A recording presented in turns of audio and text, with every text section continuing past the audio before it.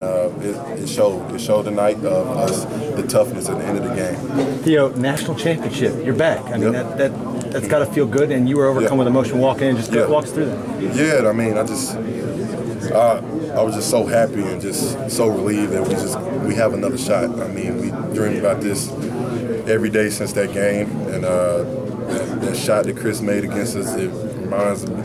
I think about it every day, and now we get another shot to just make up for it, I guess, and we can do it for Marcus and Bryce also. I know they will want it also for us. And you watch Gonzaga. If you win this one, will you watch the tape of the last one?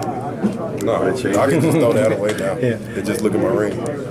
You've got Gonzaga next. I mean, that's a tough squad. Oh man, it's gonna be a battle. Those guys, huge, they're big, just like we are, and but we match up pretty well. Guards are really good. They shoot the ball at a high level, so we got to make sure we contest all threes and play as well as we can. Put our best game together. You were down 8 in the first half and nothing's going right. What was the conversation like for you guys? Being here before, we got to step up, make plays. We've been in those situations plenty of times.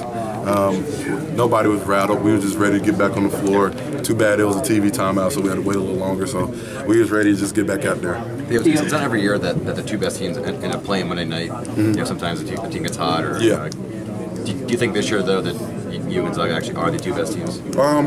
Yeah, Gonzaga's lost one game. I mean, they've been playing consistent all year. The guard play is tremendous. Bigs are tremendous. So it's gonna be in my opinion, the best two teams in the nation. On the two rebounds, you guys, you and Kennedy both went past Bell. Yeah.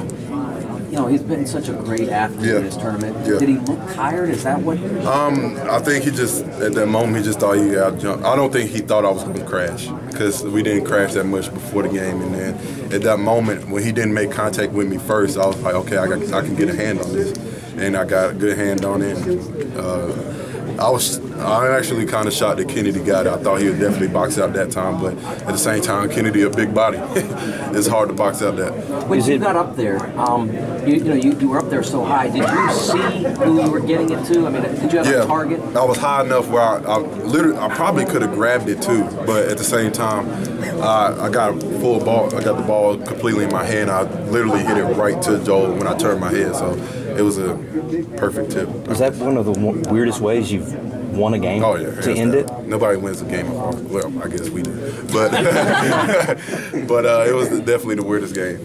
I mean, you went up by missing free throws. Yeah, we don't want to do that. Right. Yeah. But also by grabbing offensive rebounds, which has been a consistent forte all season long. Say that again? Also by getting this offensive rebounds. Yeah, I mean, that's what we do. And it helped us out at the end of the game to make us go to the national championship game. And that just gives another reason to listen to Coach like, he's right. We really keep doing it. Coach had you guys do a lot of